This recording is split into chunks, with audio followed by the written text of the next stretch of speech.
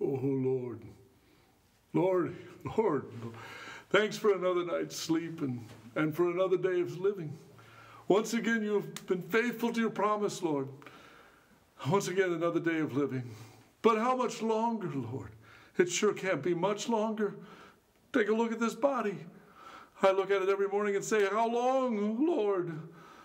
Lord, I don't mean to sound impatient, and certainly not ungrateful for the long life you've given me, but Lord, it is obvious that my strength is failing every day. It's hard just to get up and go to the temple alone and wait and wait. And my eyesight, it too is failing.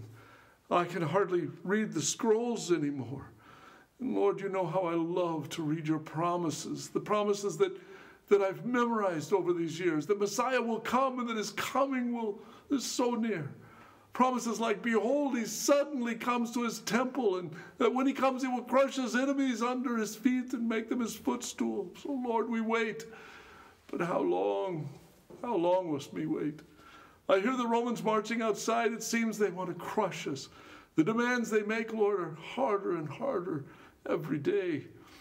But, Lord, we wait. We trust. Some people are talking revolution. I don't like that talk. But I don't like the other talk where some are just giving in. Lord, for the sake of peace, they say. But how can you have peace if you just surrender at all costs?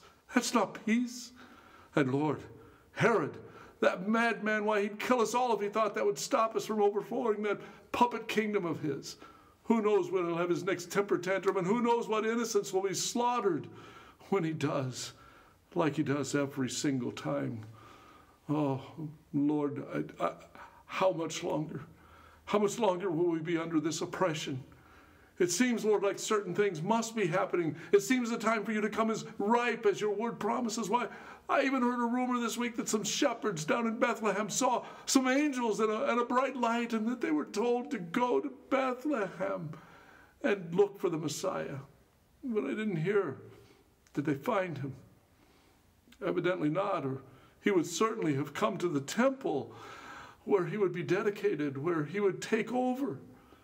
Oh, who knows what to believe these days? People are so ready for Messiah to come, so anxious for him to be here, or at least for their trials and their problems to come to an end. Oh, and then, Lord, there's that personal promise that you've given to me, that I will not die until Messiah comes. But again, Lord, how long? I don't know how much longer I can wait, how much longer I have to live, Lord. So I pray, oh, Lord, every day, please come. What's that? Is somebody there? Lord, is that you? Today? Today is the day. Messiah comes. Oh, I must get to the temple. Come on, bones, let's get moving. Today is the day the Messiah comes.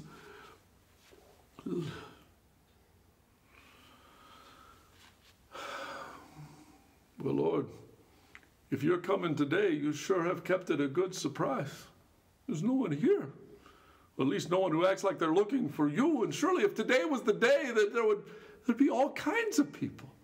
Today is the day that all of Israel has waited for the Messiah to come, to proclaim freedom to the captives and release from the darkness for the prisoners, to bind up the brokenhearted, to proclaim the year of the Lord's favor. Everyone has waited for this day. Where are they?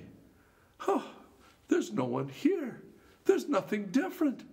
Oh, sure, people are coming in and out of the temple. They're praying and they're sacrificing, but it's the same as every day. They do a ritual. It's like it has no meaning whatsoever, no meaning anymore. They look like the bored, not worshiping the Lord. I don't know whether they know that this is the sacrifice for sin. It just seems so empty. No wonder.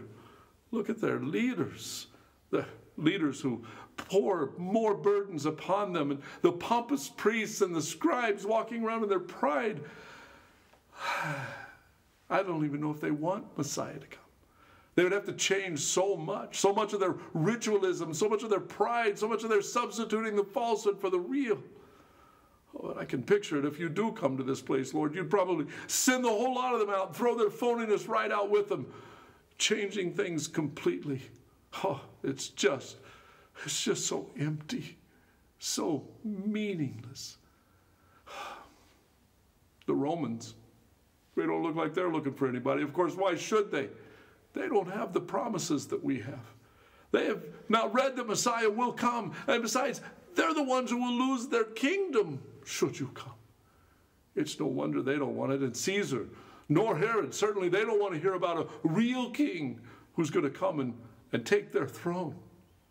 Why, sometimes I feel sorry for these poor Romans, always trying to cram as much life, if you can call it that, into their few short years because they have no hope. But we, with the hope, what are we giving to them? How can they find hope in the midst of phony ritual that goes on and on? Lord, your coming must be today. Why are there not more people here? It's beyond my comprehension. Why would people not be here to greet the Messiah, to know him, and to see and bow him? Oh, wait, there's old Anna. It looks like she's looking for someone. Oh my goodness, I tell you, she makes me look young. Maybe she heard the same message I heard. That must be it. That's why she's here. She has heard the Messiah will come. But just us two? Is there no one else? Just a couple of old, feeble? Wait a minute. There's a young couple. And they're obviously travelers. Why, look at the way they're dressed. They've come from somewhere far, far away, and they look so happy. They're looking for someone, I think. Yeah, sure they are. Why, maybe I'm just early. That's it. I'm just early today, Lord. But you are coming. And soon the whole temple court will be filled with people singing your praises to the Messiah. What's that couple doing? Or they're just getting in line to buy a sacrificial dove. They're not here looking for Messiah. They're just like everybody else, just going through the motions, just the ritual. And wait a minute. These young people, they look so different, so happy. I thought they too were looking for Messiah because even though they're obviously poor, buying a dove instead of a lamb, they just look different from everyone else here. So happy. They're filled with joy. And I thought surely that they... Wait a minute. Why, my eyes are failing me again. That's a baby she's carrying. Sure it is. No wonder they're so happy, and that's why they're buying a dove. Why, it must be her firstborn son, Lord, and she's sacrificing the dove to redeem him. A baby boy. Why, every mother in Israel has hoped for.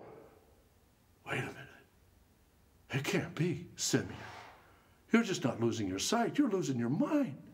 Look at them. They can't be parents of the Messiah. No way. Why, she's so young.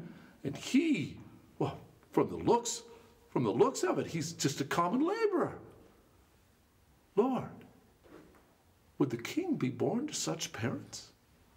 And yet isn't he the God of the humble and the meek? And isn't he the father to the fatherless? And doesn't he help the poor and redeem the helpless? I must get closer. I must find out. I must see this for myself. Oh, I'm sorry, dear mother. I'm sorry. Please forgive me for staring, but something inside of me, something outside of me was just telling me, dear mother, I know I'm just an old man and you don't know me, but could I hold your baby boy?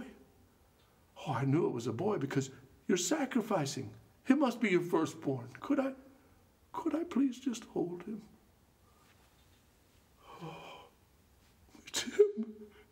It's him. Praise God, this is Messiah. I have seen the Lord, the Christ. My very eyes have beheld him. I have beheld the glory of God. Oh, sovereign Lord, you promised. You may now dismiss your servant in peace, for my eyes have seen your salvation, which you've prepared in the sight of all people. A light for revelation to the Gentiles and for your glory to people of Israel. Oh, dear mother, this young child will be the Lord of many, the glory of God. Even though he will reveal the light to all, many will reject his truth. That sword will pierce your soul as well. Thank you, Lord. Your servant may now depart in peace.